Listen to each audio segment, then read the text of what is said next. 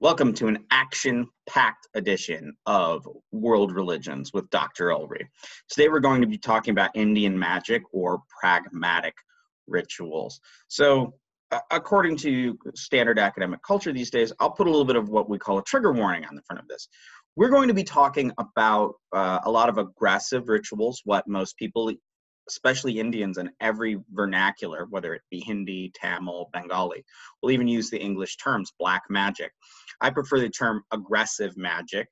If you were to ask the average Indian about the type of materials I'm going to go over, they'd say, oh yeah, that stuff exists. But then they'd say, whoa, none of us do it.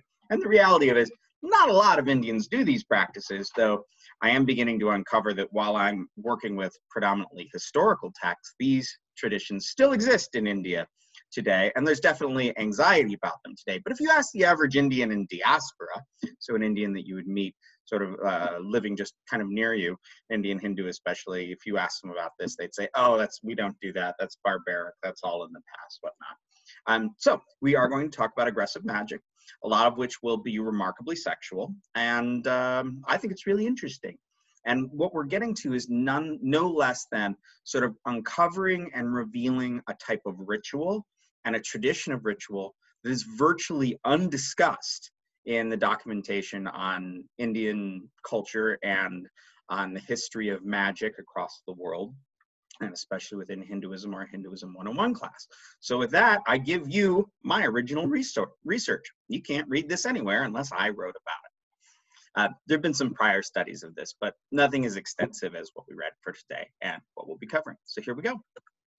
So, Om Cha Cha, Om Cha Cha. I just like that mantra. I like to open and kind of a lecture with a cha cha cha. So, the operator buries a bilva wood stake consecrated with 1,000 repetitions of the mantra, Om Cha Cha. His target, along with the family, will become ghosts or pretas. A preta, one who has gone forth, is an unhappy ghost, often depicting as having very hungry bellies and terrible thirst with these tiny little throats that can't even suck up one piece of rice. Om Hrim, give so-and-so to me, Swaha. So that would be the mantra when making an offering. He consecrates a 5 angula long, angula is like a finger's breadth, a 5 angula stake made of patala wood, with 1,000 repetitions of the mantra, having inserted his target's name into the so-and-so spot in the spell. He will immediately acquire that maiden. So this is one of many sort of erotic acquisition and subjugation rites that we'll see throughout. Intriguingly, there was a wonderful book by Christopher Farone that I teach in my magic and religion class called Greek Erotic Magic, or Ancient Greek Love Magic, I think is the actual title. And you'd be surprised at how similar these sounds, which brings up another argument for why we're looking through this material. It's ripe for comparison and hasn't really been worked on across the world. So if you hear materials today that sound interesting or intriguing to you or similar to you as something that you know about, please let me know. All right, so what are magic rituals in general? Well, I've discussed that when you use the word magic, it conflates 3 ideas. The magical, so that's the adjective for anything surreal or supernatural or even super competent, like that guy is a magical basketball player. Then you have magic powers, so those are like superpowers, a power granted to you by God, or in these days as a superhero through mutation or contacts with the Captain America project, if you follow Marvel Comics. So that's having like a superpower, so magical powers. And then you have magic rituals, which we are looking at today. Magic rituals are discrete ritual actions that cause a change to the world. Now we need a little bit of vocabulary here. So I call the full magical ritual an operation. And then the person who's doing it, the agent, the sorcerer, the magician, I call him or her, usually him, the operator. Then we have who is the target or the victim for the spell. I go back and forth between target and victim because sometimes, rarely, the results are actually positive. So that would be your target. There is a distinction here that I like to use between pragmatic and transcendental rules of religions. This was established by a guy named Mandelbaum, and I really like his ideology here, or his idea here. So transcendental, that is something that attains heaven, communion with the gods, overall, like working through society. So initiation rituals, worship rituals. The Catholic Mass is a worshipful ritual. Any type of sort of the Vedic rites that ensure a soul is transformed so that it can attain a heavenly realm. Whereas pragmatic is just what it sounds. It makes a this worldly change. Get a good grade on a test, find your lost goat, slaughter your enemy. So pragmatic versus transcendental. And here we are looking at what I call magic to be pragmatic ritual technologies. Now, a few caveats, as I said before, this is not mainstream Hinduism, though it is mainstream Hinduism than people believe. This we will have quite a bit of discussion of sex and violence, and I will also read some of these mantras out loud. I read them mostly in translation, so I think you can assume that they won't have an effect. Otherwise, I've argued these things don't work, but they do work, as we'll talk about at the end. So yes, and don't go just assuming that this is sort of standard ritual practice amongst Hindus, though I am finding, and research is proving in the last few years, that quite a few of these traditions are still operated, but mostly in a secretive manner. All right, so magical rituals in Hinduism. So magic rituals in Hinduism include sort of three facets. One, you have the Shatkarmani, or Shatkarmani. This means the 6 results. These are aggressive black magic. These are various results that I'll list in a minute that range from everything from tranquilizing and getting prosperity to getting rid of your enemy, making them like run away from you, or drawing someone toward you, maybe to seduce them or kill them, or even murdering them. Then you have fantastic feats and enchanted forms, Kautuka Karma or Indrajala. Indrajala means like the net of Indra and is a euphemism for magic in general. Kautuka Karma really means just like this fantastic, wonderful thing. So in this, stuff that doesn't fit into the 6 results, I include into these fantastic feats, such as an enchanted item, such as making slippers that allow you to fly into the sky or walk on water, goggles so you can see under the earth, find treasures, lamps that the flame will go up when you're over gold or buried treasure. So enchanted items, and fantastic feats such as, you know, turning invisible, or what's another one? Bringing the dead back to life. And finally, you have conjuring female entities. So yakshini sadhana. Sadhana just means a religious discipline or practice, and yakshini are sort of mythic tree spirits and dryads. They are associated with trees.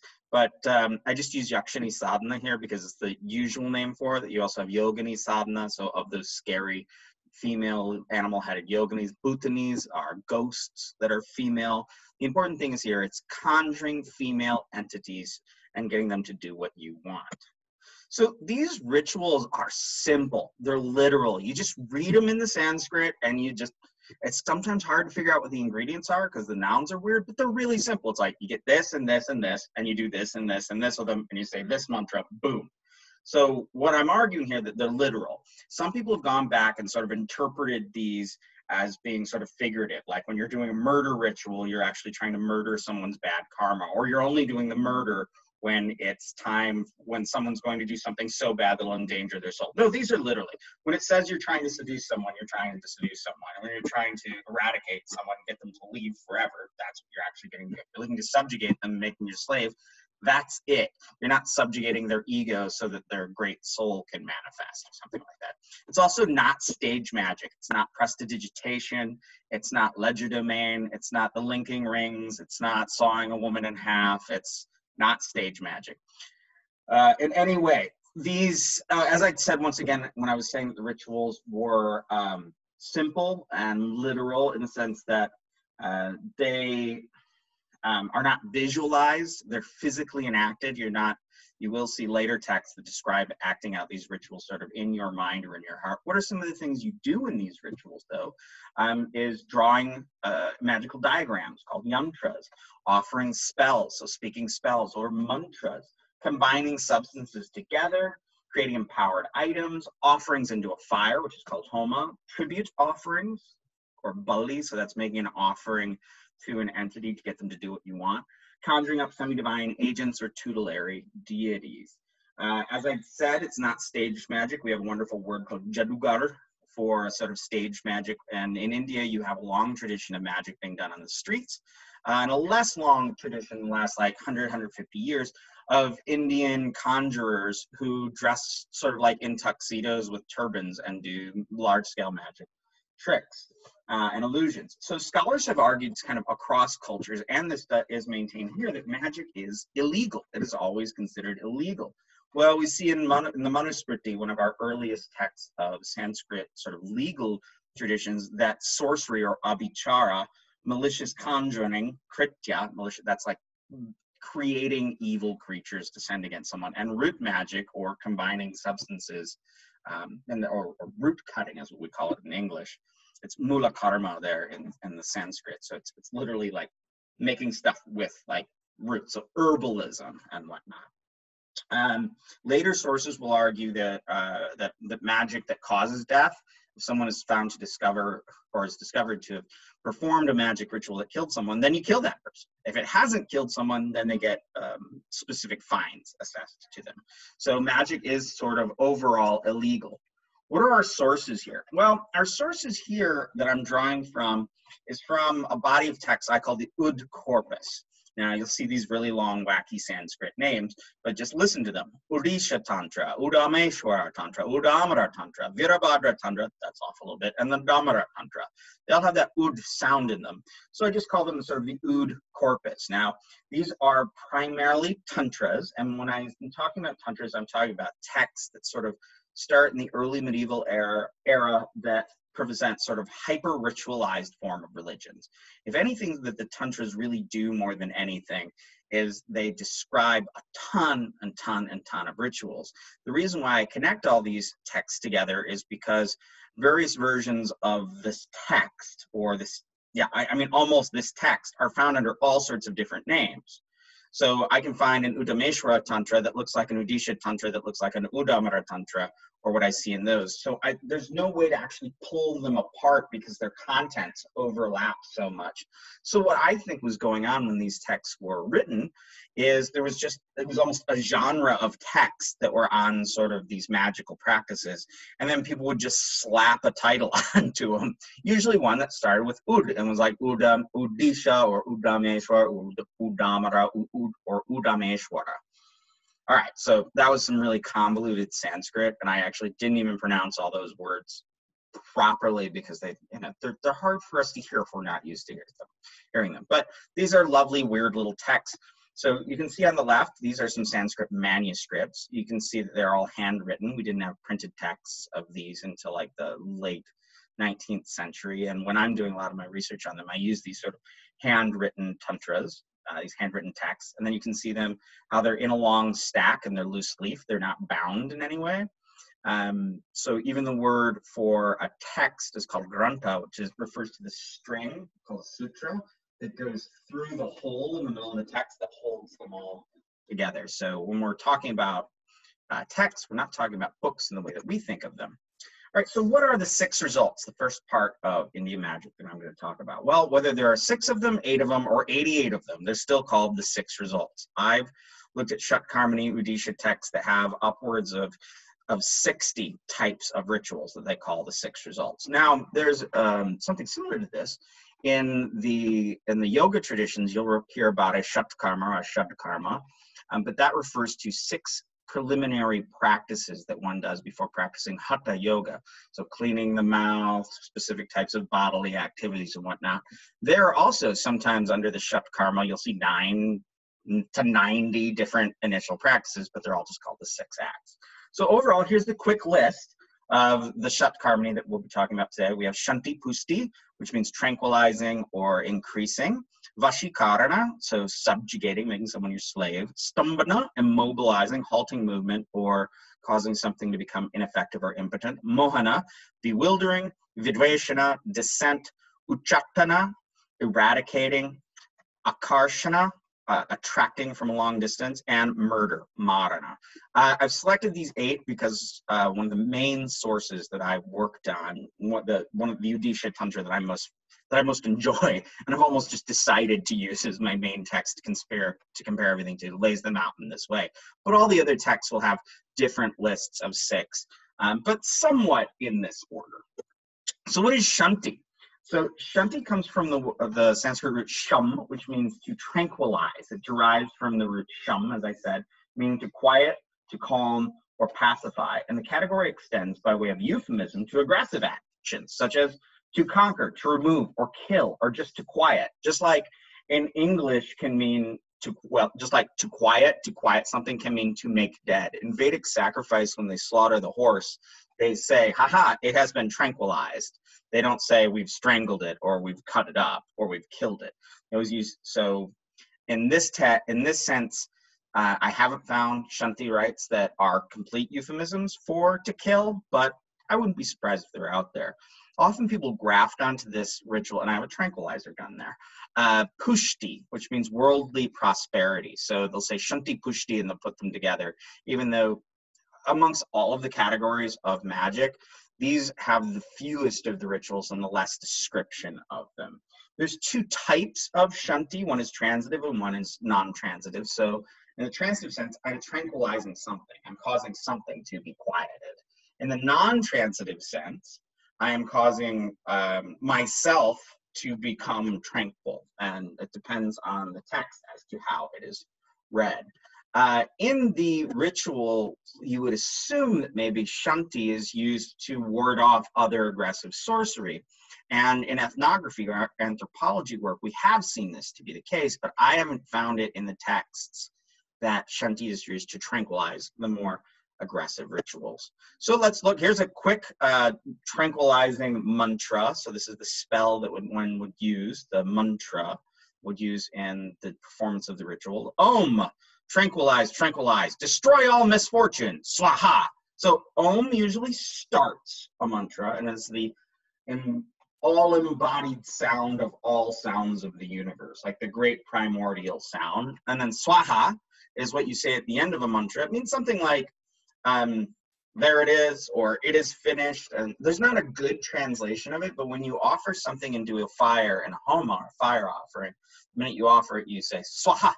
And that's like the offering. Like, I like to think of swaha as being like, all right, it's done, or I relinquish it, or something like that. Okay, so if one does 100,000 repetitions, usually using beads to keep up, you and take little hash marks, repetitions will permanently tranquilize everything. Sarva Shanti Bhavek.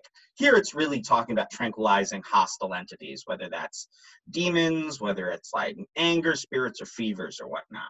There is a further non-transitive discussion of shanti. This is found in another text, the Udameshwara Tantra, which describes the offering of a white cow to bring general well-being, including ease of movement, gaining sons, wives, wealth. The difficult becomes easy, and it grants happiness. But also in this ritual, it says that he that desires peace will gain peace. That's shanti shantim apnoti. So this is extended with another mantra that goes Om Glam Gam Ganesha Namaha. This may sound interesting to you because it has the seed syllables, which are non-semantic things. The glam, the gum, they don't mean anything, but they are associated with the god Ganesh. Remember Ganesh, the elephant-headed god? So if you chant Om Glam Gam Ganeshaya Namaha during the 3 major points of the day, so the morning, noon, and night, for 7 days, it will cause tranquility. And if you continue to do this, on the 8th day, you'll achieve wisdom and happiness. After 1 month, one will gain majesty. After 6 months, you become mega rich. After 1 year, one will possess omniscience. So that's an awful lot of bang for your buck for just chanting this mantra 3 times during 3 sessions every day. The results are pretty much as wide-ranging as they are kind of vague. All right, so that was the last nice one. Everything's going to be bad from here on out, or at least mean-spirited. So here we have subjugation, or vashikarana. So this is derived from the Sanskrit root vash, which means something like to control, to dominate, to take possession of. So vash, yes. It's the most expansive of the results, and it also contains the most sort of herbal lore. So when I say herbal lore, I mean combining various substances, minerals, herbs, food types, animal products, a lot of use of milk and urine. With some of the more aggressive ones, there's a lot of use of blood. Okay, so the other things you see is that subjugation rites often use sort of enchanted tilaks. See this gentleman over here, and he has this mark on his head? So that's a tilak, or a forehead marking. So what is interesting to me about this is if I want to subjugate the world, I put this magic tilak on my head, and then anybody that sees that tilak is subjugated. Now, how does that work? Well, in the Indian traditions, you have this idea like your eyes put out your force sense, like a sense of force and like a ray of light. And it touches something, and then that sense turns, it's transformed by touching something, and comes back to you. So the idea is your ocular sense goes out, touches that magic tilak, gets all screwy, comes back, and it affects you. So it's almost like transmission by sight line. Yes. Also, we see quite a bit of erotic lore that's going to come in through subjugation, which makes sense because you're trying to bind someone under your will, and erotic dominance or sexual dominance seems to be one of our key things as human beings in thinking about how we dominate other human beings. We most dominate in our sexual practices. At least that's how people think. There's a lot of ambiguity on that one. All right, so let's look at some of these rites. The first one we're going to look at has, here we are, has a mantra. The mantra is to a god named Udameshwara. Remember, we have an Udameshwara Tantra. The hollering Lord. So, Om, reverence to the Lord. The hollering Lord. Bewilder, bewilder. Assemble, assemble. Ha, ta, swaha. Interestingly, he calls them to bewilder. That's another one of our rites. But here it's listed under subjugation. So one uses this mantra in order to create an enchanted tilak, mixing wood apple leaves, sweet lime ground with goat's milk, and then all who see the tilak are dominated. But you can also use this mantra to create a sort of poison pill in which you combine 5 portions each of panic grass, tagara, costus, boy, I'd give you the Sanskrit, but the Latin's weird enough, and the snake hair plant, and the intoxicating black datura. The pill is made in the shade and placed into the victim's food or drink to subjugate a man or woman for their entire life. Look out what you eat. It could be poisoned by magic. Here's an erotic rite that I found in the Udameshwara Tantra that I've always been intrigued by, because if you notice, there's no mantra. There's no mantra at all here. And not only is there no mantra, but there's just an action, and it's not really a ritual action. So after intercourse, he gathers his own semen with his left foot and smears it on the left foot of a woman. She becomes his slave. Now it turns around. After intercourse, should a woman touch the penis of her lover with her left foot, then as long as he lives, he will be her slave. There is no doubt. So this is just like something you do. No spell, no concoction. I've always found that really intriguing that they just kind of throw that in there. All right, so how about a few further erotic subjugation rites? So to enslave a woman by topical application, so by smearing something on her skin, we read, grind black lotus, bee's wings, hagara root, and white crowshank plant, and place it upon the head of an elegant young woman who instantly becomes a slave. Now, intriguingly, we have black lotus and bee's wings. The bee is associated with love and sort of loving emotions, and the bee is also considered black. So there's connecting the black lotus and the bee's wings makes a lot of sense here, because they are putting sort of the qualities of those things in the natural world onto the person that they are applying them to. All right, how about some more?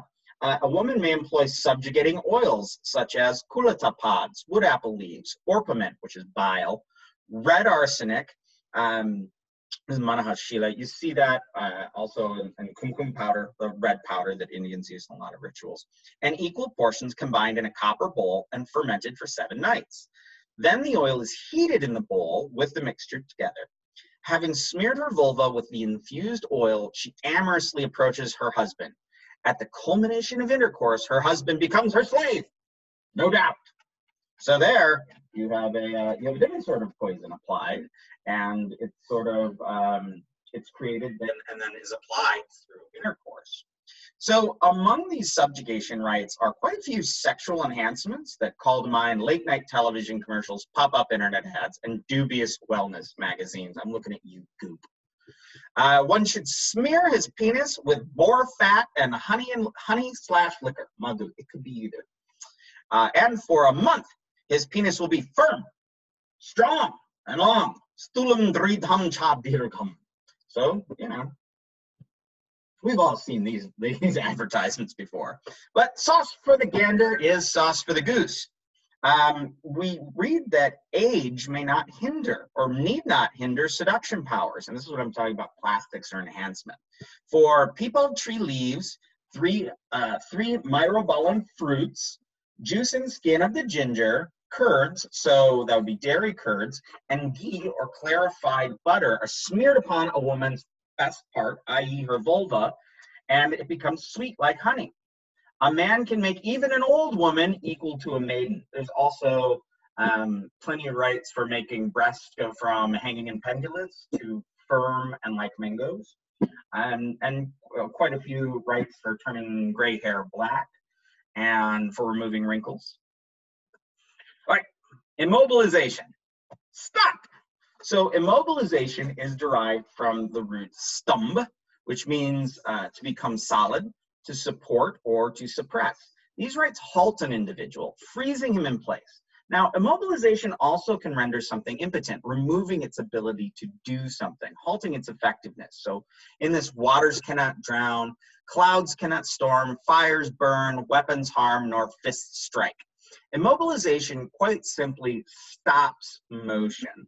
Now, this is one of my favorite immobilization rites, and I like this picture of the kudzu taking over the truck. And one of my favorite superheroes there, Swamp Thing, who often has the power to manipulate tendrils and green plants, and he will use that to freeze people in place by having them get grown over. So let's read it. The practitioner deposits white Abrus pectarius seeds into dirt in a human skull cup. He makes tribute offerings of milk poured into the skull cup. Consequently, the tree becomes rooted, like the target becomes rooted like a tree. Creepers and limbs seize him, fixing him in his place. He immobilized where he stands. So look at this. You create a version of the person effectively and put them like somehow in that pot. And then when the little seed grows, that's like tendrils growing over that person, locking them in place. So while the majority of Stumbana rituals are about stopping movement in general, there are some intriguing ones, like this one that is water immobilizing, which prevents drowning. It doesn't actually stop water's general motion. It stops rushing water from sweeping away a drowning man, pulling him into his death, or even rushing into his lungs. In this ritual, which is actually quite long, I just want to speak in summary, the waters are made impotent. But how does he do that? Well, the sorcerer collects eyes, teeth, blood, flesh, and hearts of air-breathing water creatures, namely crabs, tortoises, dolphins, crocodiles, otters, and snakes. He cooks that down, all of those fleshy substances, and uses it in a worship ritual. Then he smears it on a person's body. Once it's smeared upon that person's body, all of those substances from those water-breathing animals, he's able to move with ease in the water, unable to drown. So the person becomes like a non-drowning, water-dwelling creature that breathes the air. You have the ease of being in the water than an otter or a crocodile does. This is very much sympathetic magic, which we'll come back to. Sympathetic magic means you take qualities of the natural world and put them onto your ritual target. That's one way of thinking of it. Another one is like this, like this. So if I have a ritual in which I want to kill someone, I install their soul into an effigy, and then I cut that effigy in half. And by cutting the effigy in half, it's like cutting them in half. So it's natural correspondences in the world, and it's also that microcosm, macrocosm, that what I do in this little space will happen to that large outer space. Other targets include weapons that become harmless on a day when the sun is in the astrum of Pushya. Don't worry about that. Karamanjari root is ground and smeared upon the bodies of the target, and consequently the weapons are immobilized. The weapons cannot hurt anyone.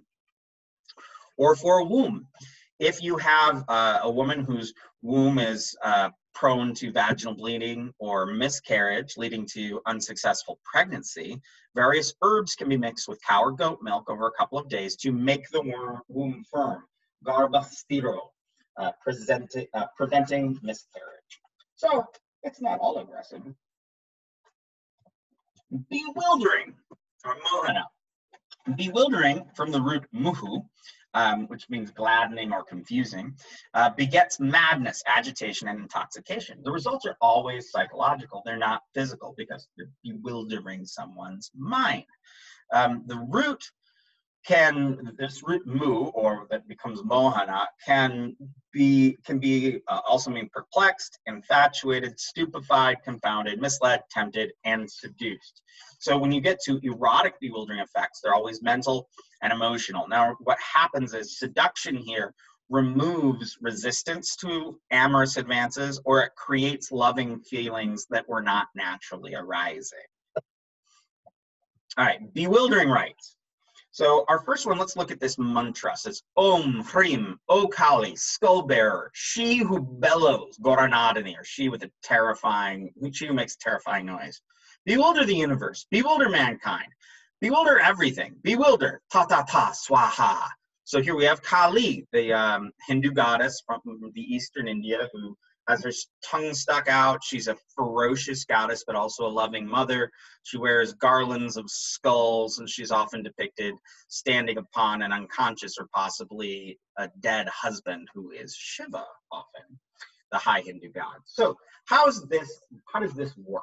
Well, in one particular ritual, we read that when smeared upon the body, the Brahmadandi, which means like Brahma's staff, root ground with white Abras pectaris juice, bewilders all mankind. Should the operator consume tulsi leaves dried in the shade mixed with Vijaya seeds, Physalis floxua, the ashwagandha that people are using in quite a bit of contemporary herbalism in the United States, tawny-colored cow milk, so it's a specific type of cow, banyan seeds, and Abras pectaria seeds, he bewilders all mankind from the moment he rises in the morning. So we have two rituals that are caused to bewilder all folks who look at them.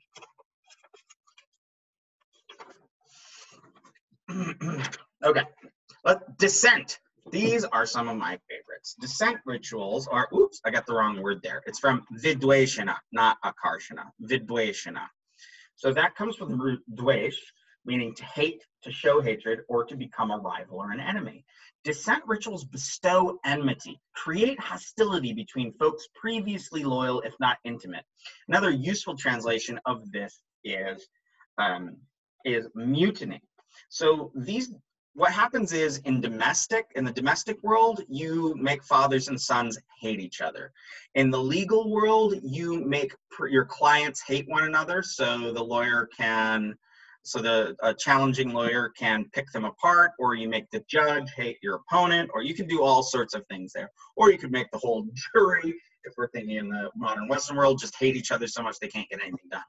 Political, quite simply, you make your opposing parties and your opposing kingdom mutinous.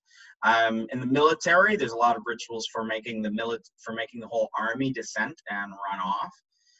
In the courtly world, you would be, when I'm like in a king's court, you would be getting the people around you or your rivals, the kings, to hate one another so that they can't bind in coalition against you. A lot of these use sympathetic magic. So when I say sympathetic magic, once again, I mean, putting stuff up in the natural world on and manipulating that in magic to cause what you do in a small ritual space to affect the greater world. Here, complicated ritual actions manipulate persuasive analogies to transfer the enmity of natural rivals onto intimates. If you were to put a snake and a mongoose in a cage, sparks are going to fly. If you combine snake scales and mongoose fur and direct that manipulation towards intimate people, they will likewise quarrel like a snake and a mongoose. That's what I mean by it. So natural enemies, crows and owls, cats and mice. If you take that natural hatred between those two creatures and put it on to people who love one another, they're not going to get along so well. So let's look at some of these rituals. The first mantra we have is Om, reference to Narayana. Cause so-and-so to hate so-and-so. Do it, Swaha. Narayana is a name for Shiva, the man who, and it means something like he who rides a man. It's a common epithet for Vishnu. Did I say Shiva? I'm sorry. For Vishnu, and for Krishna. So here's one of my favorite rituals in the world. You take the wing of a crow in one hand and the wing of an owl in the other, and having performed mantra consecration, so mantras over those things, the practitioner joins the two wings in front of him and binds them up with black thread. Wings in hand, he makes water offerings. He performs 108 mantra offerings for 7 days, and then his targets will hate one another. Intriguingly, one scholar told me he was walking in Benares down in Asigat one morning, and he found a wing of a crow and a wing of an owl bound together with blue thread, he told me, and when he opened up, there was a mantra on the inside, but it was in Arabic script. I'm not going to get into the sort of Indian Muslim versions of these rituals, but they're equally vast and talk off one another, the Muslim and Hindu sort of ritual traditions of magic. So there's also sort of what I like to call, so that first ritual with a persuasive analogy, or may those people become like these two things, like these analogous things. I'm going to talk about another version of it, which is a little less often, but is found, what I call sort of toxic radiance. So in this, what you're trying to do is create what we call a fetish or a hidden thing that will radiate a quality out amongst all who are around it. So we read this one, combining the feces of a cat and a mouse and mix them with the dust of an enemy's foot. We'll see that often. Is footprint dust or foot gathered or dust gathered from his foot is like a pure trace of the human being. And if you can get that of someone's, then you can put that as a stand-in for that person's sort of vital essence in any ritual. So feces of a cat and a mouse and mix them with the dust from an enemy's feet to make a pleasantly formed man-shaped doll consecrated by 100 mantra repetitions. Wrap up the doll with blue cloth and bury it in a victim's house. This will swiftly create dissent between parents, children, and relatives. And another one, you take the urine of a cat and I think the feces of a mouse and make incense and burn it into people's house, and it makes everybody really hostile, which also makes me think, wait, did you just make it really stinky in there and everybody's mad because it smells bad? Could be. Could be. Or finally, we have our prickly guy here. The porcupine is not only prickly if you touch him, but is known for having a reclusive antisocial countenance. So a consecrated porcupine quill, the porcupine being a cantankerous recluse who also bestows pricks, when one staked secretly in a house, will create general hostility in the household. So you take the porcupine quill, put the mantra on it, and then just hide it in their house somewhere, and it'll cause everybody to hate each other. Eradication, or ujjhatana. Eradication drives a victim from his home, village, or kingdom or country. The target will wander and become a stranger in his own land, perpetually a foreigner wherever he goes, no matter where he lies. The root is this chut with a prefix ud, and it means something like to drive away or break away or drive off, but like literally to like make a break. So the person is broken from all of their family and social ties. Now, psychologically, they describe these people wandering around in a degenerative mental state. And some interpreters have thought that ujjhatana actually means stupefaction. But I would say that wandering perpetually in a confused manner does look a little stupefied. So the odd thing is we find our first ethical injunction. Throughout all of these lists of rituals, we don't see any reason, any like times you're supposed to do these rituals or when you're not supposed to do these rituals. We do see this statement, listen up. One should practice forcible eradication and slaying, so this would be ujjhatana and marana, or murder, by means of which home, field, so that's land, wife, wealth, and children are seized.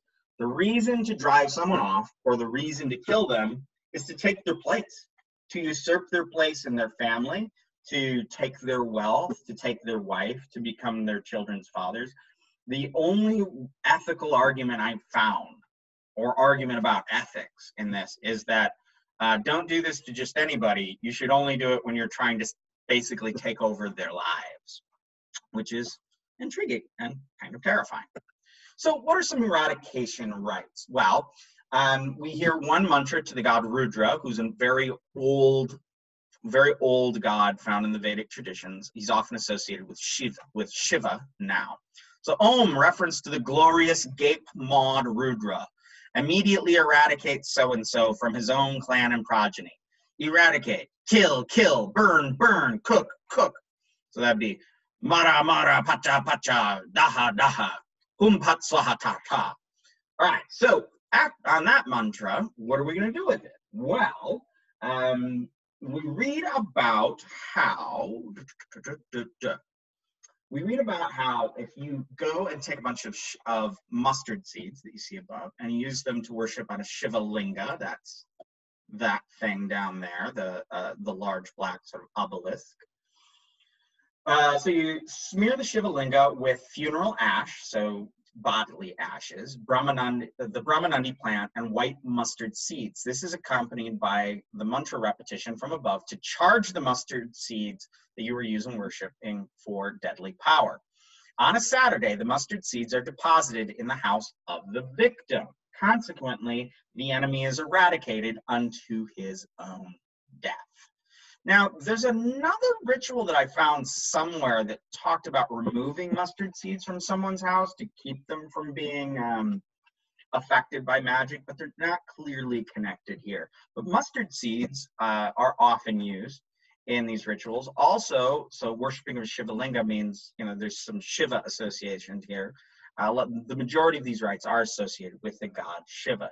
However, there's also a tradition in eradication rites of using consecrated stakes, like we saw at the beginning of this lecture when I read that quote to you, the cha-cha-cha one. In this one, take up a 4-angula long stake made from udumbara wood, consecrate it with the eradication mantra, and bury the stake underneath the victim's bed, causing the victim to flee. In another method, on a Tuesday, it's always Tuesday, the sorcerer should bury a 4-angula long stake made from human bone and then urinate over the spot where it is buried.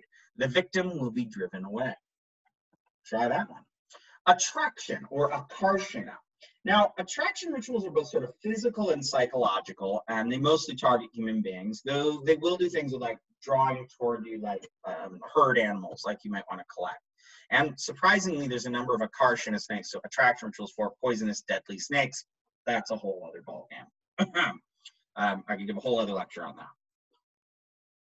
All right, physical attraction pulls the victim to the vicinity of the sorcerer, even from a long ways away. Psychological attraction rites fascinate or bewitch, creating a hypnotic focus or pull toward the sorcerer. Targets are mostly women to be seduced or enemies to be murdered. These victims are drawn by an unseen force, like the tractor beam of science fiction. Tractor beam what is actually shortened form of a tractor beam in sci-fi literature. All right, so the term is derived from and krish, which means sort of to pull toward. The root krish means to plow or to make furrows, but in this, you gotta remember that Indians had like a long curved hand plow that you dig into the ground and pull toward you. And so when we think of a plow, we think of a V-shaped implement with handles on it that's pulled by a horse that is pulled and breaks through the earth. Let's think of this as a plow that works more like a hoe in gardening. So akarshana resonates with its English translation of tractor. So the prefix ad or ut is attached to the Latin-derived track from tractus, meaning to pull forth, to pull along like a sci-fi tractor beam. So akarshana rites, what are they? What do they do? So our first mantra that we have is Om, a reference to the primordial man, Adi Purusha, which can be a number of figures or just a high god. Attract so-and-so, do it, swaha. There's this great ritual here that I quite like. One should inscribe this, the mantra, in his blood using his ring finger, like this. Now, this is the Tarjana Angali, the cursing finger. This is the ring finger or the naming finger. That's the middle finger. That's the biggest finger. The biggest or the best finger is the thumb. And this is just called the little finger. It's the baby finger there. So there are some similarities in the way we name our fingers. But I'm a big fan of Tarjana Angali. This one. This is the pointing finger, the scolding finger, and the cursing finger. But anyway, so we're using this finger.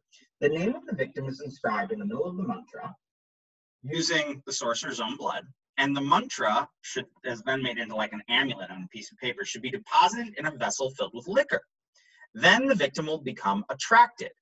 This is the declared result of the ritual. Because the spell is difficult even for the gods, not just anybody should be taught that ritual. So the idea is you take the essence of the person and instill it into this amulet that is said to bring someone forth, and then you dump it in this pot of liquor. And I like to think that the person shows up all soused and drunk and with loving on their minds when they show up, all soused from being bathed in the liquor.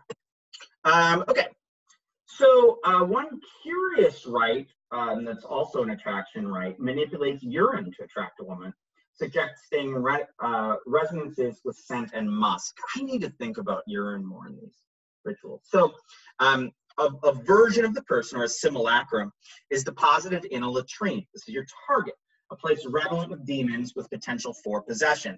In Indian literature, people are often possessed when going to urinate. All right, so you bury a version of the person in a latrine, and then the practitioner continually urinates there. He shall attract that woman who is a target, even if she is a vast distance away. And finally, this is our last big magic rite for this lecture. Then we're going to go briefly into the other two categories. Murder. So, murder, or marana, these rites kill, slay, or destroy, and they don't have a lot of nuance. Marana is described from the root mari, meaning to kill or to slay, and it is the Indo-European cognate to the English word murder, because remember, Sanskrit and English are a part of the same language family, the Indo-European language family. So there's no kind of noble interpretation of this. So somebody, and Buddhists do this, like, oh, the only time you should use murder is if you're trying to kill someone that's going to hurt the Dharma, or you kill someone before they kill themselves, or you kill someone before they commit this like great sin that will cause them to go to hell realms for all eternity. That's not found in these texts. These are just to kill people. There's no good interpretation of this. The only time there's anything that's even talked about with ethics, we saw it before with uchatana, eradication, and radha, or murder, vadha is slaying, is that you do this, you kill someone, so you take their life, you take their wife, you take their money, you take their children. That's what you do. These are murder rituals. They're there to kill. There's been prior interpretations that are really torturous that call this like liquidation, but no, this murder, killing. These are murder rites. They're stark, they're diabolical. They have a really ugly look to them, in fact. We do have this statement. This is out of the Sanskrit. It says, murder should not be performed frivolously against anybody at any time. This dangerous ritual that ends life should be done out of the desire for wealth and prosperity. Should a fool perform the rituals in this mantra and tantra, he will himself be assailed. For the sake of self-preservation, murderous sorcery should never be performed. Only a holy man, having broadly discerned the rituals in the situation, should ever perform murder sorcery. Otherwise, sin is incurred. Should one perform murder sorcery, it should be done in the following manner. So like so many Sanskrit texts, like, don't ever do this, but here's how you do it. And you see this in a lot of really aggressive magic rituals. You'll see at the beginning of them, worldwide in many cultures, you'll see it starts with, don't ever do this, here's how you do this. Such is life. So murder rituals, these have gods that are kind of scary. So, you know, gods like Chandali over here on the top, and then we have Kali, and then we have on the right, we have Bhairava, who is a very popular god, often associated with wrathful Shiva. He's also called the god of justice. He is the tutelary, he's a very prominent deity in Nepal. He's often worshipped as just a mask over a stone, as you see here. So who are we talking about here? Om, O fierce goddess, Chandalini, Chandalini, dweller in Kamakya, where that's an area where there are quite a few wrathful goddesses. Impassable forest goddess of Vanadurga, Kleem, Kleem, Ta, Swaha. This is inscribed on a birch sheath using orpiment, that's bile, and saffron as yellow ink, tied around the sorcerer's neck on a Saturday or Tuesday. The amulet kills an enemy. Boom. So this is just make an amulet, wear it around your neck. It kills the one you want to have killed.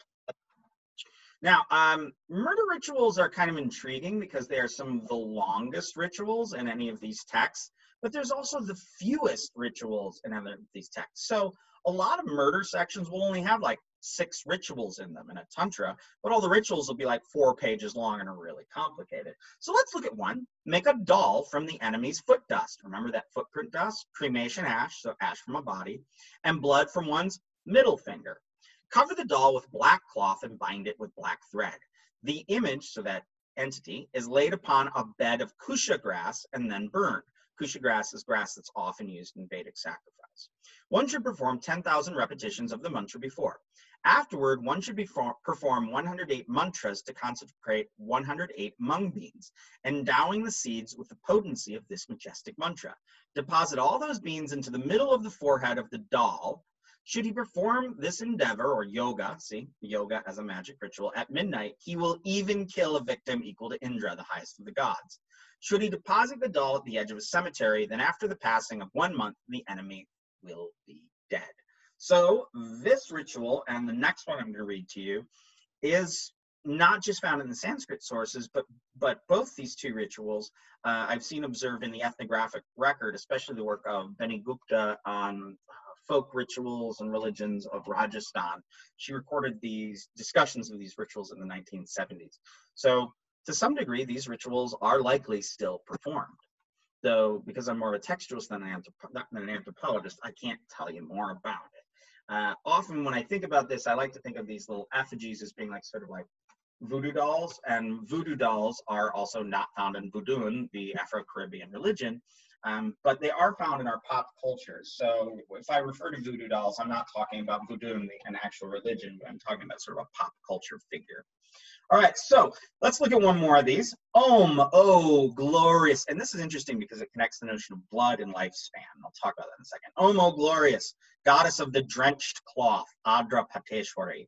Oh, she was garbed in green and blue. Oh, dark one. Oh, salivator. Oh, fierce one, howler, skull bearer, flaming mouth, 7 tongues of flames, the 1,000-eyed one approach.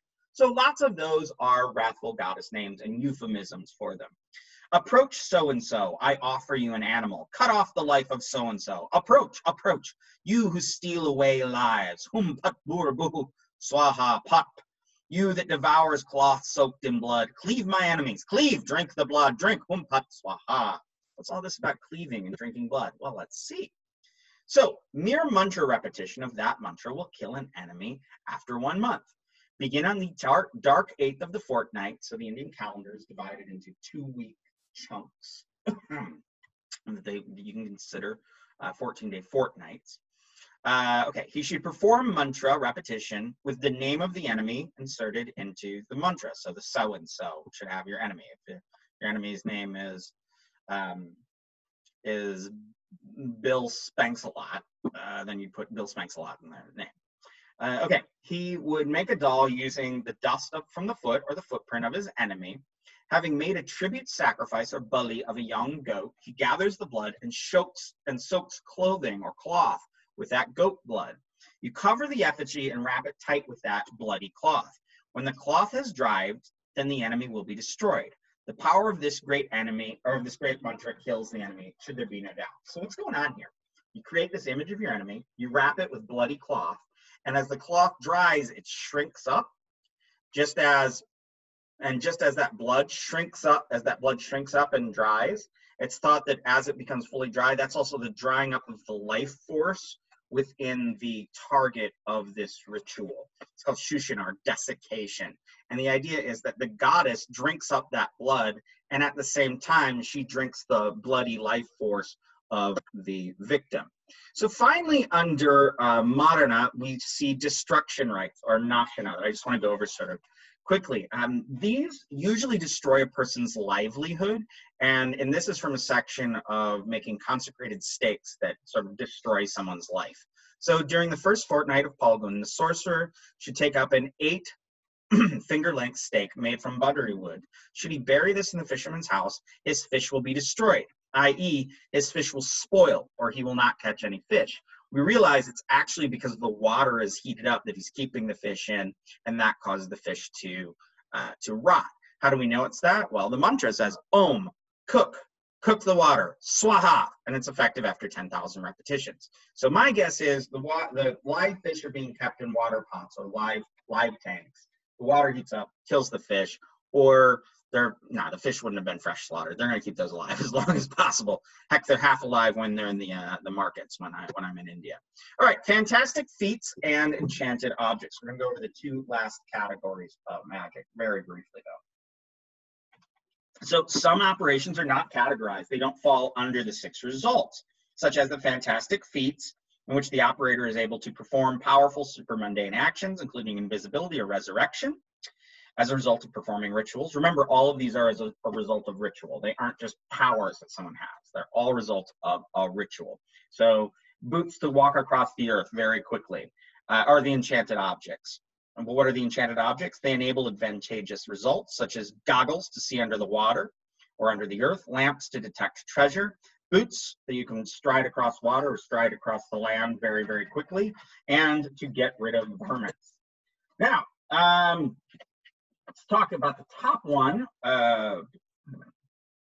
Let's just run through these. So we do read about one ritual to create the magic boots that says, Om, reverence to the Lord who dwells atop the moon. To him, atop the crest of the moon, the top of the mountain, the tip of the sphere. This is Shiva. Reverence to the wide-ranging, swift-footed Lord, Hum Pat Swaha. You repeat this 3,000 times. Then you combine in equal parts the fat, eyes, intestines, and blood from a mina bird, also the bile and eyes of a crow, saffron and citron and fat, plus the marrow from a dog. This is all mixed together with camel milk. One should smear this on his feet and make reverences to Shiva, using the mantra I just said. The aim of this technique is to go any place in the blink of an eye. He roams about the sky and sports like Shiva. All right, there's a wide range of rituals also to ward off these varmints. As I said, here's one. Having ground the shit from a civet cat and palm liquor, he smears it upon a rat. Where the other rats smell this, they will instantly leave the house and go elsewhere. When we think this is just because a civet cat, the smell of it being on the other rats and mice would cause the mice and rats to be afraid and they move forward. Now, what gets really curious and what got me started thinking about magic in the first place in my career was I was interested in rituals that bring the dead back to life. So we're going to read through kind of a long ritual that is the last ritual found in one of the texts. And I will once again note to you, or I will at least, do I make a joke about this later? I don't. But we've got walking across the earth, driving away pigs, or walking across water, driving away pigs, driving off varmints, and revivifying the dead. These sound quite like the miracles of sort of the wonder worker Christ type figures in the Hellenistic world. So people do argue often that Christ was a yogi. I see no instance of that, considering what we refer to as yoga, and even writing on yogic powers don't really start until the 4th century. So I don't think Christ went to India to learn his magical arts. But when you look at the miracles of Christ, they look quite a bit like the magical results of the rituals that I've described here, the non-aggressive ones, though he does curse that tree. But we can also see that while human consciousness might not be the same, we all look for similar things. And what is the greatest of all magical acts is bringing the dead back to life. So how do you bring the dead back to life? And if you're wondering about this picture, it's from my favorite horror movie, The Reanimator. And it's a guy reanimating another guy's head, and his body is behind him. He's coming after him. It's a lovely little film from the early 80s. So revivifying the dead, or sanjivana, which is bringing life back together, is common and it's usually actually one of the final rituals in magic tantras. So the mantra is Om, reverence to those beautiful ones, the terrifying ones, to those more terrible than the terrifying. Reverence to them all, reverence to the arrow-throwing ones. These are references to actually really old Vedic gods. Now listen to this. Next, under the Amkola tree, the operator worships a linga, so Shiva worship, and an unfired pot, and then winds a single thread around that tree, the linga, and the pot. 4 practitioners perform prostrations and worship using the perfected mantra. Then ripened fruits and flowers are gathered, cooked, and used to fill the pot.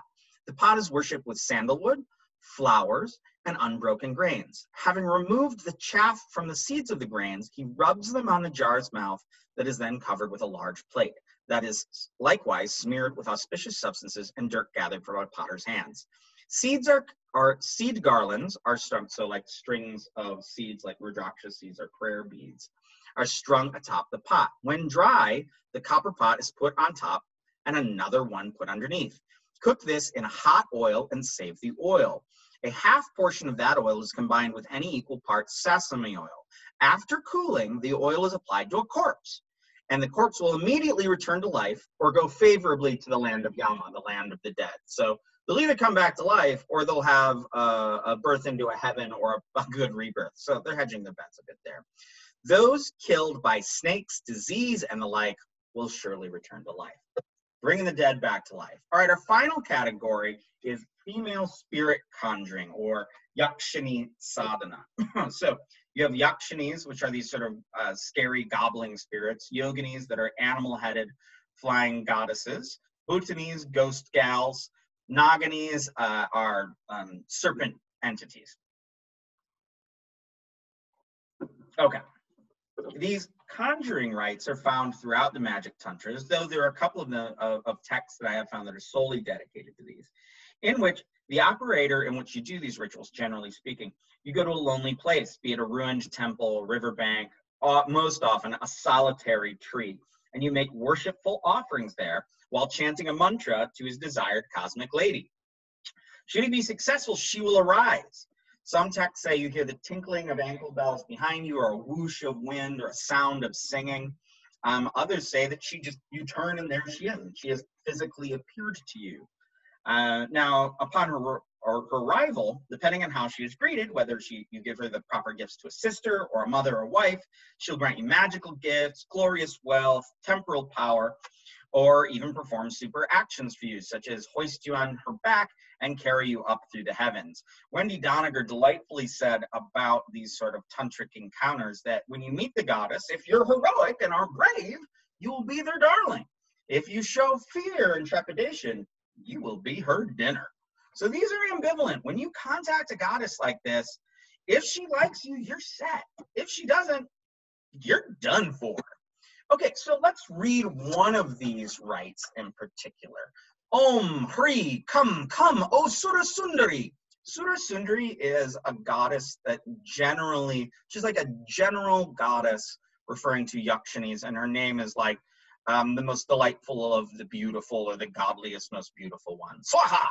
Positioned in a Vajrapani temple. Now, Vajrapani is a Buddhist deity, thought to be one of the often wrathful Buddhists. So I would argue this text from a Hindu scripture is actually borrowing from Buddhism. But even further back, Vajrapani was a yaksha. You heard yakshini female, yaksha male. So this is either referring to a ruined Buddhist temple or to a temple to a very old yaksha god or tree spirit.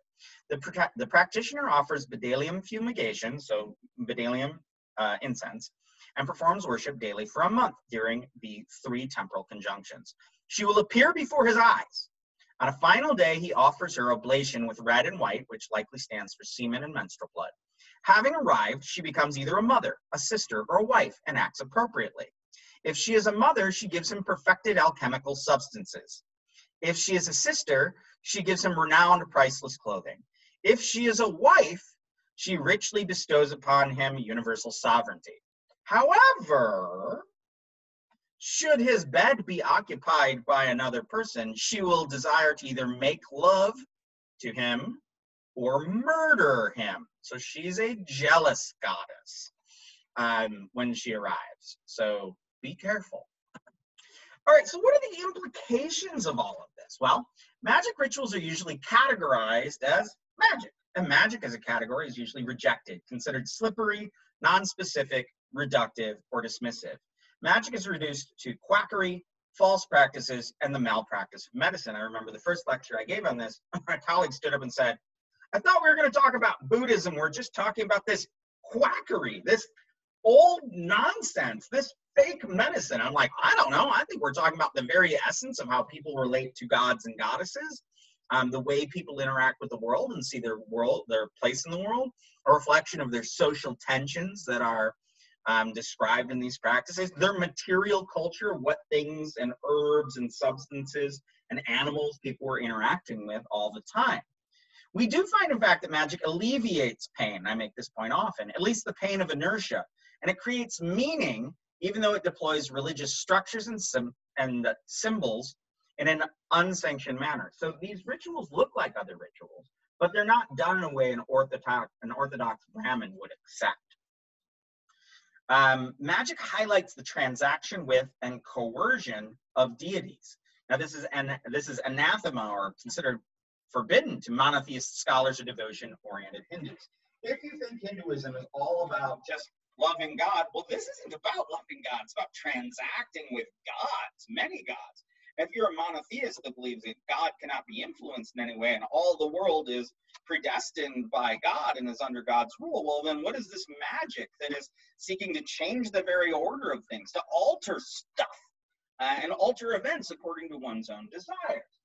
These magic rituals are normal. They're ubiquitous. I mean, they are, while lots of Indians don't practice these, people know about them, they hear about them, they worry about them.